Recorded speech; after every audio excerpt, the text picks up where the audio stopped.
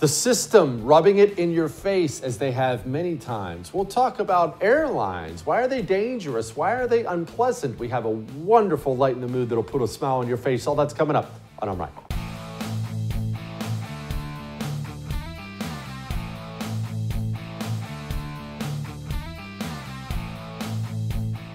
I want you to picture something as we get into the Ray Epps stuff and the system stuff. I'll get to that in a moment, but let me ask you a question, really. Put something to you. Picture this. I want you to picture you have a home, an apartment, wherever you live. And I watch your home, and I wait until you're gone. I wait for you to take off for work or take off to run errands, and I make sure you're gone. And then I sneak over your back fence, and I low crawl up to your door, and I pick the lock, and I go inside of your home, and I steal lots of your stuff. All right, so you had that scenario, right? I broke in while you were gone. I stole lots of your stuff. I left. You come home. Oh, my gosh, my stuff is gone. That's really bad. That's one scenario. Scenario two is this. You're home. You hear a knock at the door. You open up the door. It's me. I say hi, and I walk right past you as you open up the door. I walk in right in front of you and just start grabbing your stuff, stuffing it in a bag, and then I walk right past you on the way out the door, hop in my car, and I drive home. Of those two scenarios, which one is actually more frightening? It's the second one, isn't it? The story of today is Ray Epps and the deal he got. Ray Epps, we'll play the video. You've seen it 1,000 times. We'll play it in a minute. But Ray Epps, the guy who's on camera looking like he's doing a whole lot of things that other people have gone to prison for. Remember, somebody, one of the January 6th political prisoners, is currently doing 22 years. He never stepped foot in the Capitol building. 22 years. Ray Epps doing all these things on camera, gets a sweetheart deal today, probation, little community service, nothing, not even any jail time. And people are outraged today about the sweetheart deal, and that's perfectly reasonable to be outraged today about the sweetheart deal. I hope you're outraged about it. But that's not the scariest thing about the Ray Epps deal today. The scariest thing about it is the system. The system knows that you know. They know. They pay attention to this show. They pay attention to the writing people do. They pay attention to radio. They pay attention to the things you are saying on social media and otherwise. The system knows that you know about Ray Epps. And they know that you know, and they still gave him this cherry little deal. Not behind closed doors, not in the dark. They didn't sentence him to 10 years and then, quietly parole him 5 months from now. Hey, we got to placate the commoners. They rubbed it right in your stinking face. Hey, here's a guy you know we should send to prison, and we're not.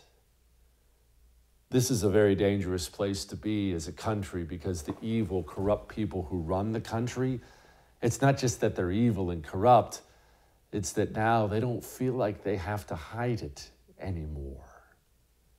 What does that mean for us as a nation? I don't know exactly, but it's not good. This human being is getting off without any jail time?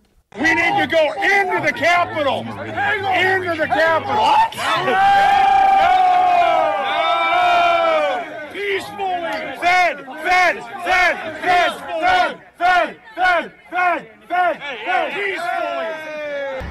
Okay, folks, spread the word. As soon as the president's done speaking, we go to the Capitol.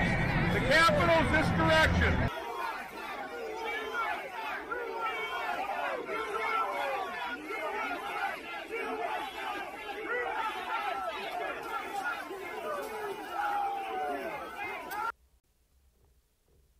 Don't you want to know exactly what he whispered in that guy's ear at the end, right before that guy breaks down the barricades? Anyway, joining me now the great Julie Kelly, obviously. I'm sure you're already on her Substack called Declassified. If not, you should be. Julie, okay, look, knock me over with a feather. What am I supposed to act shocked today? Ray Epps gets off essentially scot-free, probation. And like I've been telling people, Julie, they want you to know. They want you to know that they don't have to obey the law, and you do. This is part of what these people do. This is how evil they are. That is exactly it. They are not even trying to conceal the fact that Ray Epps has been treated so differently, not just by the DOJ, but by the corporate media, who considers everyone at the Capitol on January 6th an insurrectionist, a domestic terrorist, except somehow Ray Epps emerges as a sympathetic figure. So not only was he treated differently, he got a slap on the wrist charge when he should be facing multiple serious charges, including obstruction of an official proceeding, interfering with law enforcement. He gets one disorderly conduct trespassing charge. Not only that, he didn't even have to show up in the courtroom today for his sentencing. He's been nowhere near Washington, D.C. So unlike most January 6th defendants who have to travel to D.C., go before a judge, get a tongue lashing by the judge in person in front of their family for being an insurrectionist, Ray Epps got to phone it in today, 12 months probation, a small fine, some community service, a very unusual case, charges, and very unusual sentence. Julie, for those people who aren't quite aware of your reporting, maybe this is their first time reading you or watching my show here, would you please elaborate on the kind of court system Ray Epps just got this sweetheart deal in? Is this the kind of court system that's been treating people on the right really kindly for the last 3 years? Well, let me just say no. There's a reason why the Department of Justice has a nearly 100% conviction rate. Actually, they do have a 100% conviction rate. Not a single January 6th defendant facing D.C. juries, of course, 100% basically Democrat city, after nearly 2 years of jury trials, not a single January 6th defendant has been fully acquitted by a jury. This is 2 years into this prosecution and trials. Now, jurors have dropped a few charges. They have acquitted some defendants on charges, but not one has been fully acquitted. This is unheard of. Compare that to what happened in the Whitmer Fednapping hoax. Those trials took place in Michigan, not Washington, D.C. Half of those defendants who went to trial were found not guilty and acquitted by juries. So this is, I call it the legal and judicial circle of hell. There's no way to escape it. These judges will not move these trials out of Washington. But all of a sudden now you have the hero to the left, Ray Epps, slap on the wrist, never shows up, probation, and he'll just go on with his life doing whatever he was doing before, which is still under question. Julie, people who read you are well acquainted with the name Matthew Graves. People who don't probably don't know who that is. Anyway, here was Matthew Graves a few days ago.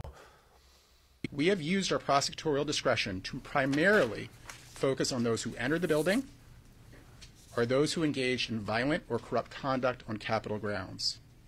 But if a person knowingly entered the restricted area without authorization, they had already committed a federal crime. Make no mistake, thousands of people occupied an area that they were not authorized to be present in the first place. Julie, before we get into what he's saying there, would you do just a brief little background, not only on Mr. Matthew Graves and what he's been doing the last 3 years, but on his lovely wife? Yeah, so that's Matthew Graves, a Biden campaign advisor who was appointed by Biden at the end of 2021 to take over the U.S. Attorney's Office for the District of Columbia. He then accelerated the criminal prosecution, brought seditious conspiracy charges, et cetera. And there he is in really an egregious, brazenly political performance, over an hour speaking at the Department of Justice, rehashing all of the January 6th information. A lot of it we already heard from the committee and saw. Furthermore, Matthew Graves' wife, Fatima Goss Graves, runs a very influential $100 million nonprofit in Washington, D.C., very radical organization, abortion on demand, trans rights, et cetera, everything that the left loves. There she is. Now, it's okay. I mean, it's like Washington. Okay, so she runs a left-wing nonprofit. Her husband's a prosecutor. It's the swamp, blah, blah, blah. Except that Fatima Goss-Graves, according to my reporting and research, has visited the Biden White House at least 36 times since her husband was appointed, not just U.S. attorney, but put in charge of this retaliatory, abusive criminal prosecution of Donald Trump. So, it must be nice to be the Graveses. You can engage in all of this political activism, use your post, as Matthew Graves is, to bolster Joe Biden's re-election launch that he underwent last week on the events of January 6th. And here's Matthew Graves, not just helping him politically, but keep in mind, Jesse, you're talking to a potential jury pool in Donald Trump's trial. How this is not an instance of jury tampering. Now, 60 days out, less than 60 from the trial date, which will probably be moved, but nonetheless, this was so egregiously political, interfering in an ongoing criminal case and trial against former president. But, no consequences for him or his wife or anyone else. They always get away with it. Just a little one-sentence recap for everybody there. The Biden campaign advisor was then made into a U.S. attorney, where he used that position to throw Joe Biden's political opponents in prison for 3 years, all while his wife was visiting the White House dozens of times. Are you fully aware of how corrupt and evil your government is yet? Okay, Julie, speaking of corrupt and evil, Trump had an immunity appeal today. What's an immunity appeal? What is this? How did it go? So this was Donald Trump's motion to dismiss the January 6th case filed by special counsel Jack Smith under immunity claims. In December, Judge Chutkan, another Obama appointee, claimed in a landmark opinion that presidents are subjected to criminal prosecution. Trump then, of course, appealed that decision. Jack Smith, as you recall, quickly went over to the Supreme Court, tried to subvert the appellate process, get the Supreme Court to weigh in immediately. They tossed that request out in the garbage. So today was the appellate panel court hearing on Trump's appeal of Judge Chutkan's order. 2 Democrat-appointed, Biden-appointed judges on the appellate court, 1 from George W. Bush. And I have a tweet up about Judge Florence Pan. Speaking of spouses, Judge Florence Pan, who is on this panel today, very clearly is prepared to uphold Judge Chutkan's immunity order. She is married to Max Stier, a longtime Democrat Party activist who was one of Brett Kavanaugh's chief antagonists and remains so. So, it's just one big happy family. We're just not in it. Okay, you mentioned earlier in passing that Trump's court date would be moved in D.C., which prompts the question, is that good? Is it bad? Moved to when? Is this a win? What is this? So they really need to settle the immunity issue before they can move forward. All of the pretrial deadlines have been put on hold. This includes jury selection, what's called in limine motions, where both sides file what witnesses they want to call, what their arguments are going to be on either side. All of that has been put on hold pending the settlement of the immunity issue. So far, the trial date is still scheduled for March 4th. It's inconceivable that can move forward, even if the immunity matter is settled quickly at the appellate court and the Supreme Court. You still have all of these deadlines that everyone needs to catch up on. That being said, Jesse, it's important that Jack Smith, the DOJ, and Judge Chutkan will not abide by any campaign timelines. If they have to put Donald Trump on trial in October of this year, they will do it. They don't abide by any norms, any standards by the Department of Justice, certainly any political expectations of the people of this country, that you're not going to put, the Republican nominee for president on trial in Washington, D.C., while people are voting. I'm telling you, they won't care.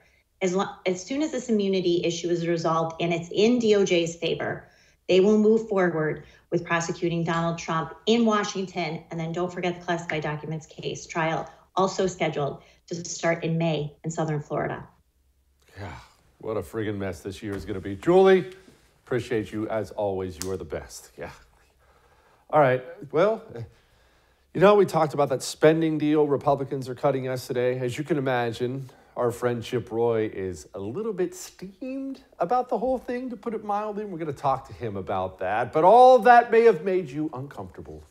But I am right. You know what probably steams you? When you call your timeshare company up and you tell them, hey, we'd like to come out. And they tell you, oh, sorry, all booked up again this year. By the way, pay your annual fees. They've doubled. I know you're frustrated. I know you want out of your timeshare. And I know you don't think you can get out because that's what they tell everybody. Sorry, you signed the contract. You're in it for life. This is a lie. This is a lie Lone Star Transfer has been exposing for a long time now. How long? Oh, I don't know. Over 18,000 timeshare owners have been legally and permanently set free from their timeshare forever because of Lone Star Transfer. This is a family business. You are not stuck in your timeshare. You're simply a phone call away from finally being free. Does that sound appealing to you? Call them 844-310-2646 and let them set you free. All right? We'll be back.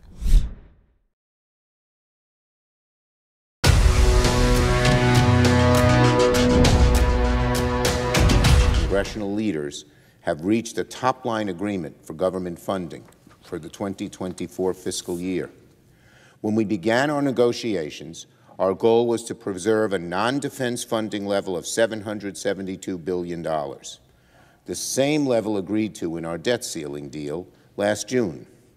And that $772 billion was precisely the number we reached. Not a nickel was cut. Man, it's one thing to lose a negotiation. It's another thing to have the people who just whipped you in the negotiation rub your face in it in front of the American people, the Republicans, the Republican leadership in the House. They started hammering away at those Democrats. And after a long negotiation, not a single dime got cut.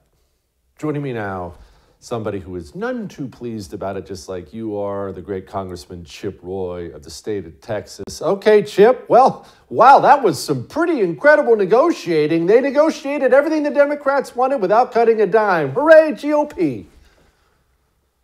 Oh, no, Chuck Schumer said they didn't cut a nickel. They didn't cut a nickel, yes. Jesse. Yes. Look, I can't actually put it into words, just so everybody understands. I didn't love the debt deal last summer, right? It was pretty well documented. I thought we should have gotten more out of it. For a $4 trillion increase in the debt, I thought we should have done more to stop the Inflation Reduction Act, stop a bunch of bad policies and the woke agenda. But at the end of the day, we at least got some caps put in place, okay? And literally all Speaker Johnson and all Republican leadership had to do is nothing but a continuing resolution funding government the rest of the year.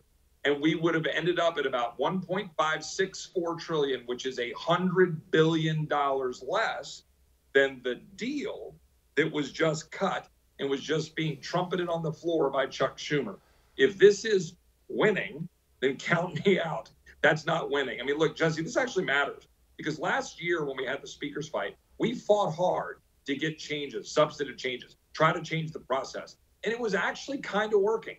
Not perfect. Not to the level you or I would prefer, but we got a good border bill passed. We got Limit, Save, Grow, which actually had a limit increase in the debt with actual substantive transformative changes in spending. We got caps put in place, not as far as I wanted to go. We got a good a national defense bill that had good changes to all of the garbage. It was mission focused. And now we get in December, what do? We pass a watered down defense bill with FISA extension. And now we're going to do a funding bill that is funded at the level the Democrats are championing. And they're championing it because it's spending at the level of the Nancy Pelosi omnibus spending level that Republicans campaigned against. So now they can get all mad at me as much as they want about my speeches saying, name one thing that we've done, but we still haven't done one thing. Yeah, no, look, there's been nothing. And this is a year, obviously, where we want a motivated GOP to get out and vote. There's a lot more at stake than just the presidency. We have the House, we have the Senate, we have all these things.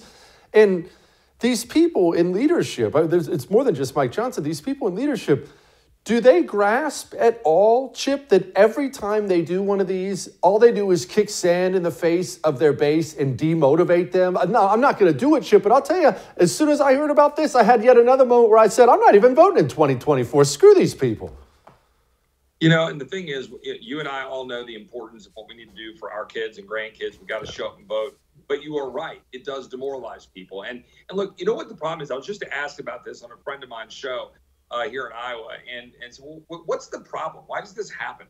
And the best answer I could give is literally most of the Republicans I know, most of my colleagues, they run for the right reasons. They run for the reasons you and I believe in, for the most part. Good people, generally God-fearing people.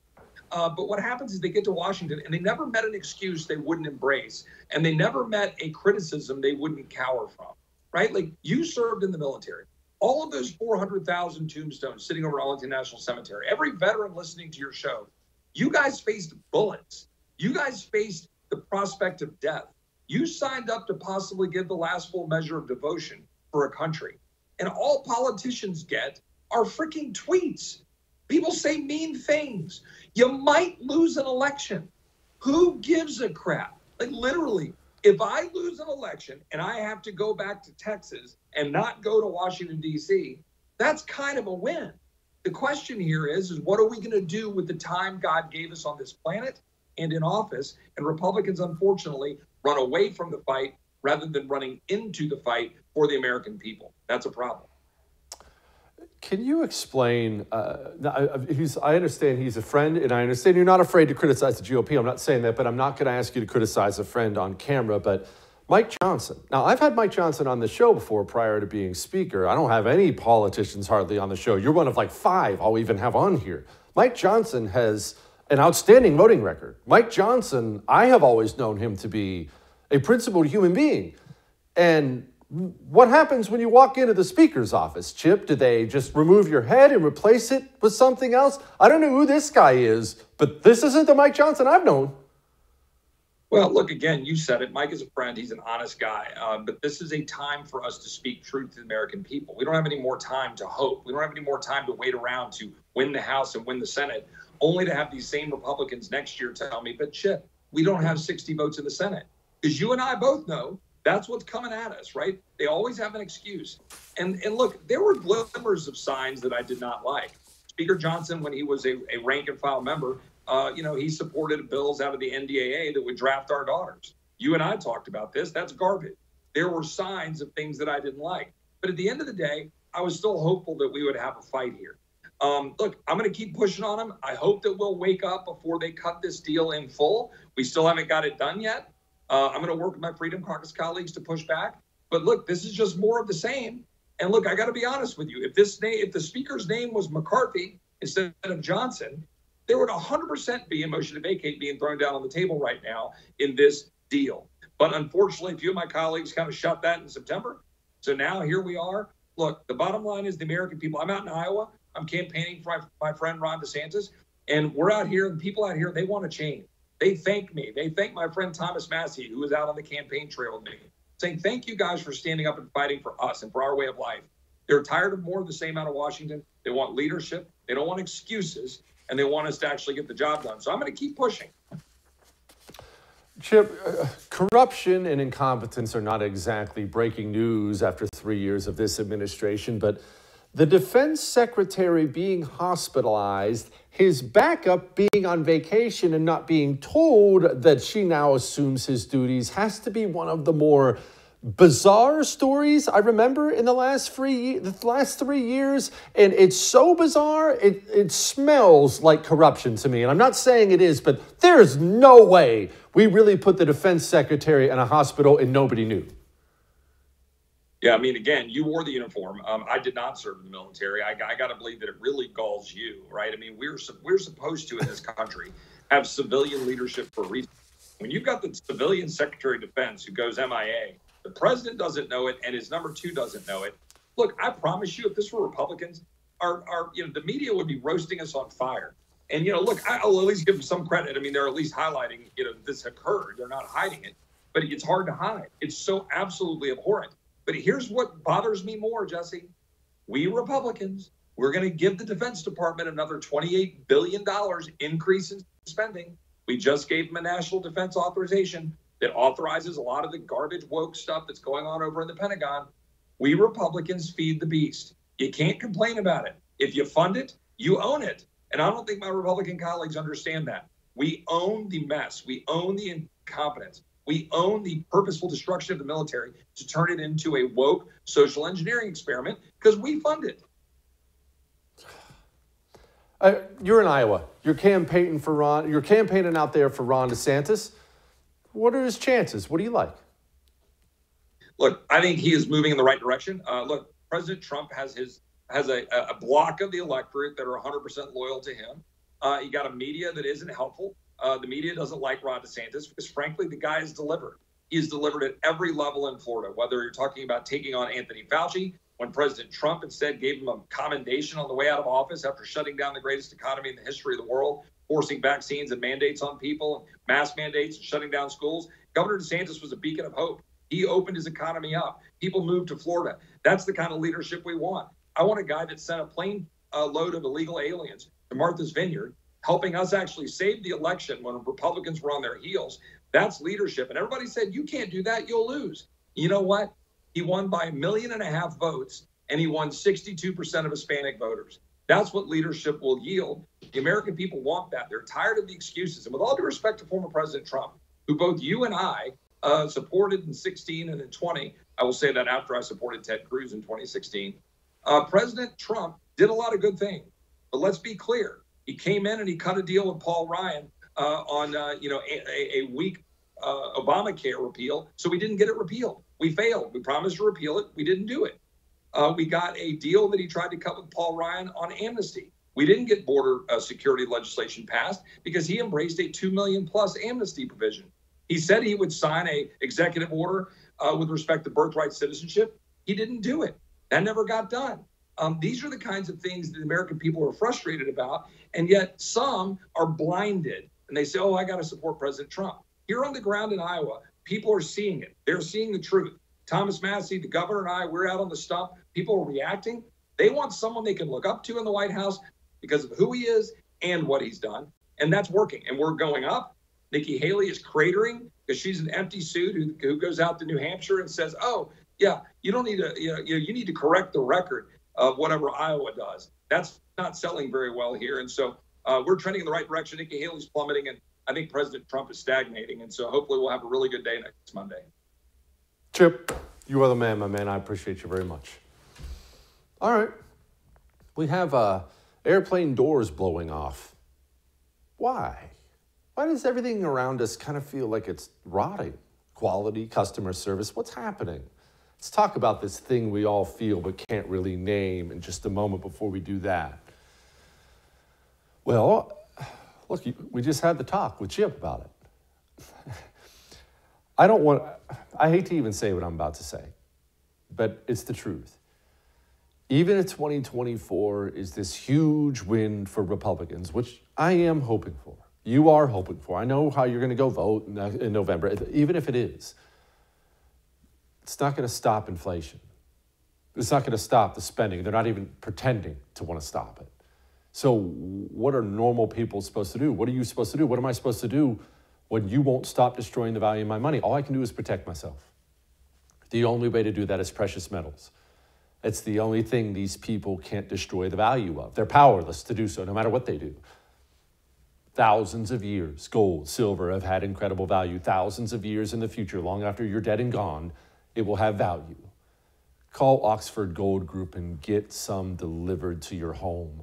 Even if you don't end up needing it, maybe your children will, or their children after them. Someone will need it. 833-995-GOLD or go to oxfordgoldgroup.com/free. Protect yourself. We'll be back.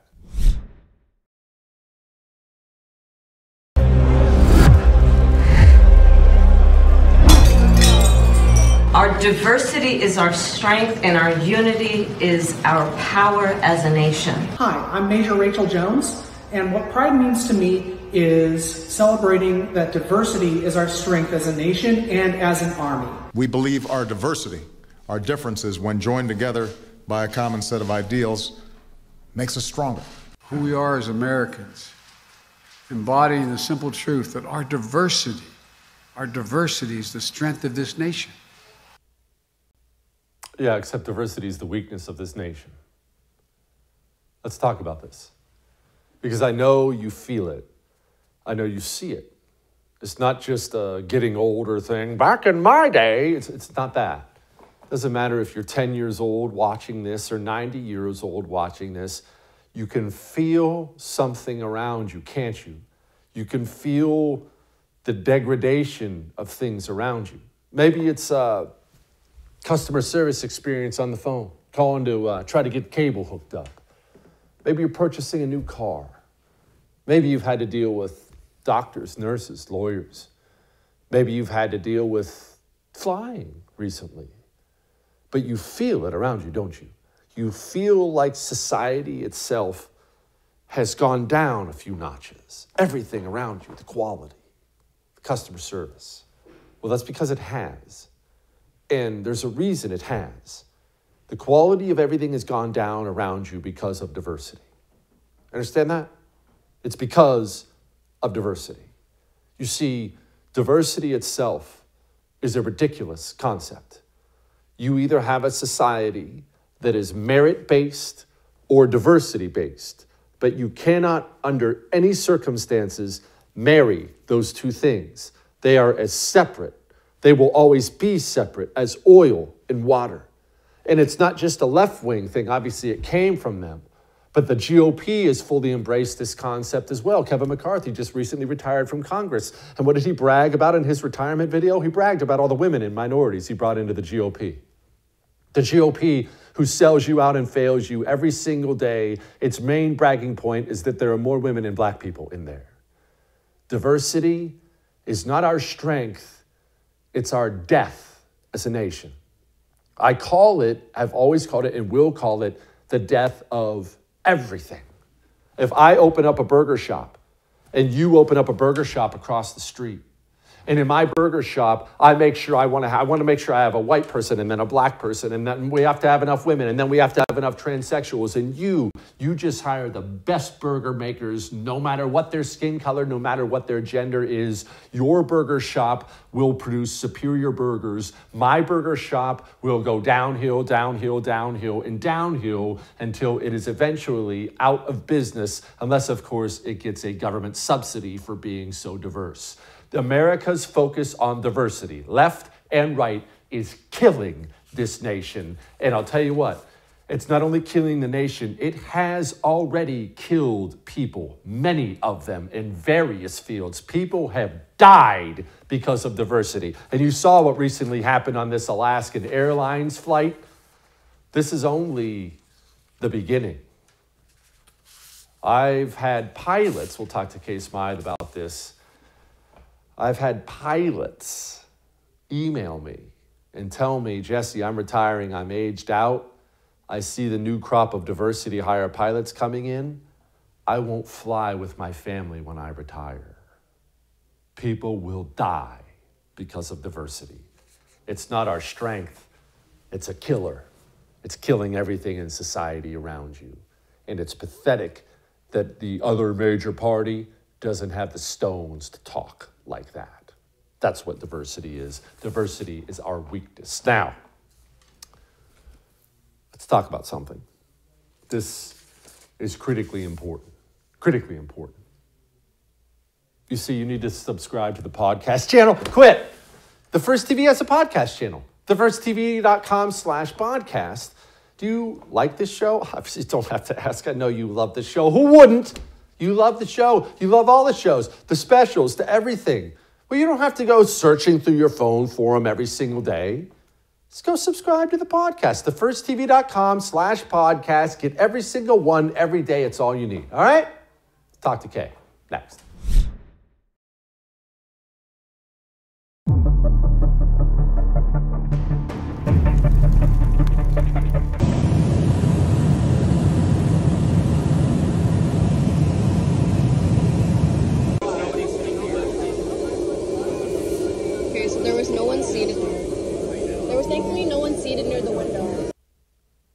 Nothing like a gentle breeze when you're flying and a little fresh air in the cockpit.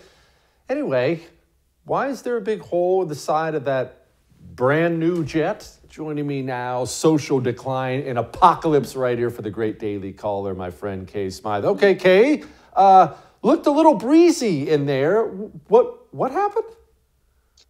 So it was a plug on the door or on the door frame that's supposed to hold in something to do with like one of those door window panels, you know. I think it was, I don't think it was an emergency exit. I think it was literally one of the door and window panels over the wing.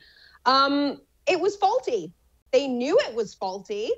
There was a pressurization light issue warning thingy thing. I don't know, that's a technical term. That was going off on the plane. I think it went off 3 or 4 times to the point that I'm not sure if it was Alaska or if it was the NTSB or whatever, decided to not do long haul flights on the aircraft because they were so concerned about this issue. But they thought, oh, it's fine. We'll just like take off and fly over land because there's not going to be any issues if a plane crashes over land. It will only be bad if it crashes over like it was a huge technical error, and they've had to ground something like 170 aircraft over this. Like, does that not terrify you, Jesse? Does that not terrify you? Kay, I'll be honest with you, that video is actually the second most terrifying thing that I've experienced when it comes to air travel. I've had not one, but multiple emails to my show from pilots who say they're about to retire, and when they do, they will not fly with their families on any one of the American airlines, well, not just American, Alaska, you know what I mean, because of the focus on DEI hiring and the passes these people are getting in the cockpit. When I have pilots, Delta pilots, United pilots, and others telling me they're not going to fly anymore, Kay, that concerns me quite a bit. I can completely understand and appreciate why that would concern you. I mean, it's the same reason that most of our major services, I think, are collapsing at this point. When you prioritize people based on superficial attributes versus their actual skill set, things are going to go wrong. Like I'm an immigrant and I'm a woman. That doesn't mean that I should be allowed to get a pass at any job if there is someone more qualified than me. Like that's not how you actually grow as a society. And I actually worked with a DE&I company long before I got back into media, sort of 2018, 2019.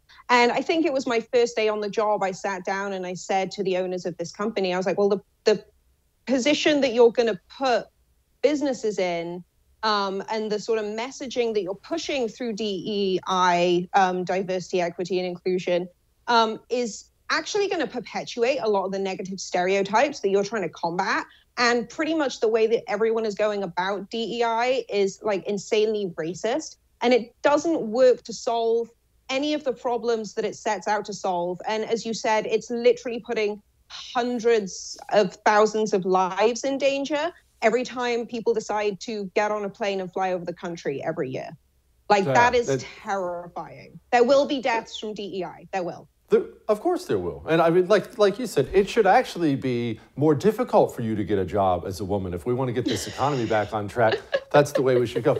Okay, speaking of women, Kay, you're from Wales, which I don't know, is in Africa or something, but I notice whenever I fly internationally, the stewardesses are not only lovely, not just lovely physically, they're lovely personality-wise. They just treat everyone around you like a king. And then I fly domestically here in America, and almost universally on every flight, I'm treated like some kind of cold sore by the dudes and hags who work in American Airlines.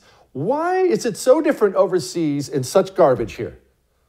I think overseas, I will say, there is, as much as I don't like a lot of the things that go on in Europe and the UK, I don't like socialism, don't like the taxes, don't like the politics, etc. There is something within European culture. Maybe it has to do with the age. Maybe it has to do with just the way that we were raised, mostly without sort of like phones and screens. Like even to this day, it's just not as much of a problem in Europe for young people. But we also don't have the same sort of like sense of entitlement that I see so many people in sort of my age demographic out here in the United States have. That sort of like normalization of I want, therefore I should get. And that's where sort of common courtesy goes out the window. Obviously, I think a lot of the COVID lockdown stuff really hurt the sort of social, emotional upbringing of a lot of Americans. And then I also kind of look at, you know, the generation that came before me, that has kids sort of, the generation below me and the one below that. And they just let their kids get away with anything and everything they want. And it used to be when I used to fly out to the States, Jesse, I'm talking like, 10, 15 years ago, I had the most incredible experience. I never had a problem. I was blown away by how nice and polite people are. I don't know if you've ever dealt with like a French mechanic, but not all Europeans are that nice. We had like a much different experience now. Now it's this is my job, therefore I know everything, and forget you, though you're the customer, and without you guys buying your tickets to use my services, I don't have a job. Like, no one cares about that anymore. It's like they've completely, I don't know, everyone needs more Jesus. What can I say? Kay, amen to that. Kay, you study civilizations and their collapse because apparently you're a very dark person. Do you see any parallels between any of these civilizations and ours? Because I sure do. Oh, where do you want to begin? Like, Please. I mean, actually, I feel like I could learn a lot more from you because you're far more the history buff. I go way back in time. I sort of go to the ignorance of our place in the cosmos, the sort of like threat of attack, the evidence that's building up that suggests our last major flood, the biblical flood, if you will, was actually caused by asteroids. But if you want to go down the sort of like social lens, I mean, maybe you can correct me on this, but right around the time of like the true collapse of Rome, wasn't there an obsession with gender and sexual ideology and all that kind of stuff? I feel like I've heard about this, whether that was a drunk history or not, I'm not sure.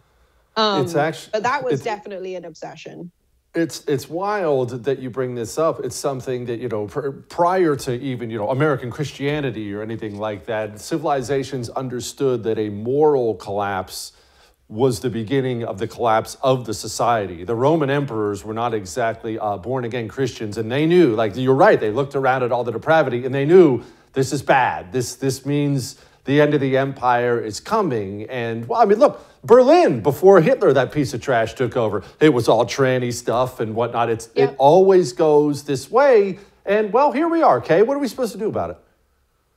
I think right now, my biggest fear, if we want to look at it from like a macro perspective, I keep asking the question, what does America do for the rest of the world anymore? Because I love America. I love this place. I spend all day, every day defending it. I live out in rural, real America. And I see that all of my neighbors, we can all sort of like sustain each other. But what do we give the rest of the world anymore? We're not strong because of the DEI stuff, because like we are, I think at this point, kind of like morally bankrupt. I don't know how the Democrats can like sleep at night with what they've done to our social policies and the normalization of like essentially a genocide against America's mentally ill. Like that's what I would call a lot of these crises, if you want to put them under one umbrella. So that's what we've basically got in terms of what we contribute culturally right now. I think a lot of other countries are actually making better entertainment than us. We don't really produce anything in terms of like resources. We're not a threat. And I'm pretty sure pretty soon most of us aren't going to be able to afford to buy stuff from the rest of the world. Things keep going the way that they're going. So it's also like, what does the world need from us anymore? Like, that's my biggest fear right now, because as soon as we actually become redundant, they don't have to do anything for us. And then we have nothing because we depend on them for everything. Well, that's wonderful. Okay. Yeah. Good day, mate. We'll talk again soon. All right. We have the end of the show coming. Lighten the mood. Next.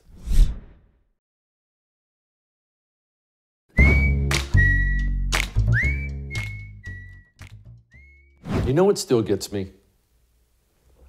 The national anthem. I don't know, does that make me sound old? Old-fashioned? I don't know.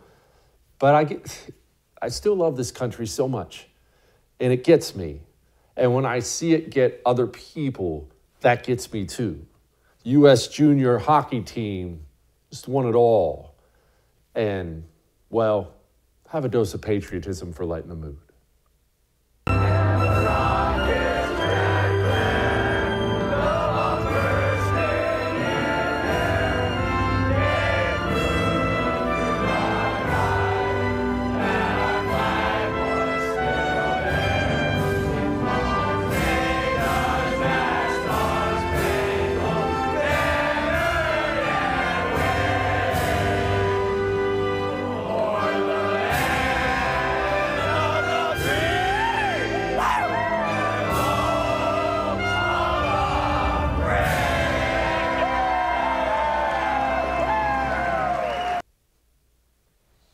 Congratulations, gentlemen. We'll see you tomorrow.